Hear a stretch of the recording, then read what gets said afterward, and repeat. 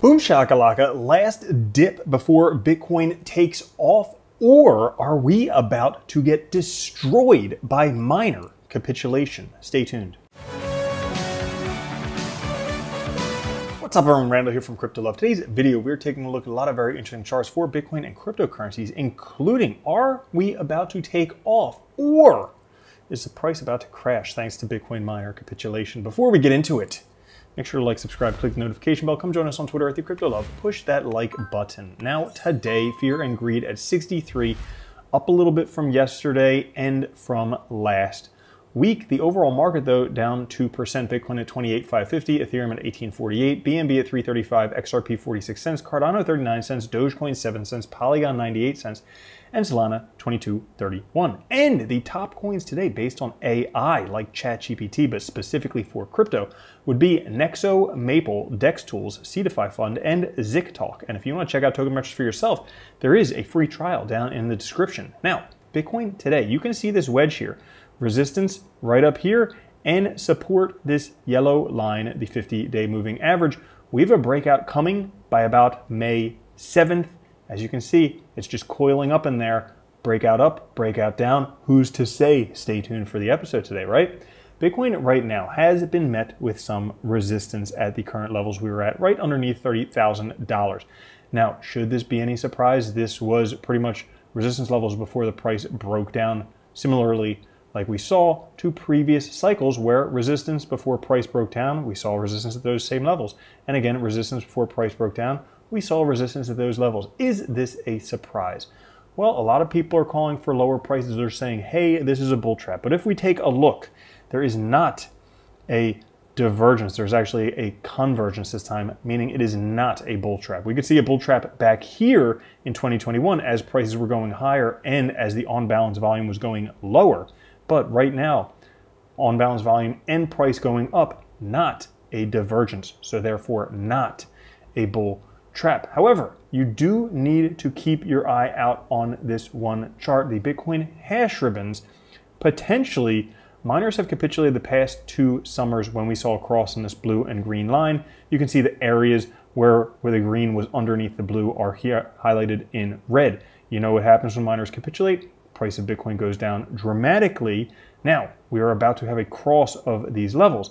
Didn't happen right back here, it should be noted, but pretty much every other time there was minor capitulation, price pretty much went down. We could see that happening again. So a lot of people are calling for Bitcoin going to $10,000 once again.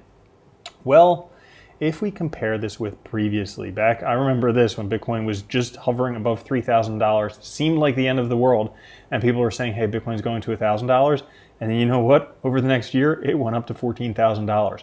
Well, when Bitcoin was at 15, people are saying, hey, I'm going to wait till it goes down to 10. And, you know, if we were to go up to the same levels, Bitcoin would hit that $40,000 to $50,000 mark that everyone's talking about for a mid-cycle top.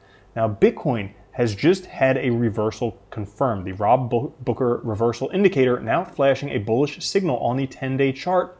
Fourth time in history. Every time it flashed this was right before massive bull runs. And a lot of other charts suggesting the same thing, like this one right here. We have repeated the pattern once again. Price coming down, V-shaped recovery, and then we have an ascending wedge breakout below before taking off, and the price going up 6.5x. Well, price coming down, a V-shaped wedge, breakout from ascending wedge, and if this Bitcoin were to do the same thing, guess what? Roughly $200,000 Bitcoin. Are we about to take off? A lot of indicators say yes. If we take a look at the stock RSI, we can see we have just left the accumulation phase when it is under this dotted line right here. We've just left accumulation, and generally after accumulation ends, markup phase begins where price starts to go up drastically. Not only that, we have the Bollinger Band with percentile gives a bullish cross, so we can see it right here on the 2-month chart, signaling decent up moves in previous years. We could have the same thing. The last time it was 700%, the time before that was 4,000% gains for Bitcoin. Whatever Bitcoin does, cryptocurrency is going to do as well.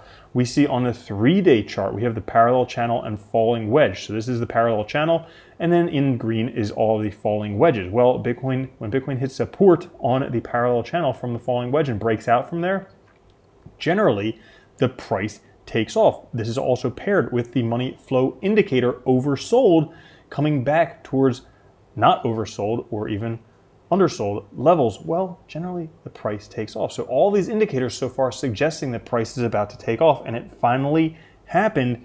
A bullish MACD on monthly candles. The longer the time frame for the MACD and for other indicators, the more significant it is. If we take a look, every single time in history there was a bullish MACD on the monthly chart, look at what Bitcoin did, 12,000%.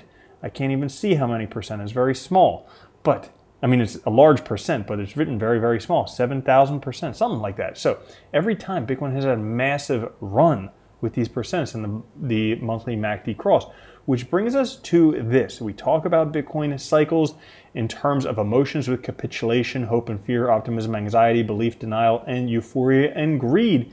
And as we take a look at this, we have exited capitulation period, which we had in all of the previous cycles. We've come back up to the orange and even the yellow. So going through hope and fear, getting towards optimism and anxiety. Not yet into belief or denial and euphoria or greed, but if we compare where we are in previous cycles, this is still the moments before the price actually takes off, but really when it all starts, which brings us to this chart. Very, very interesting.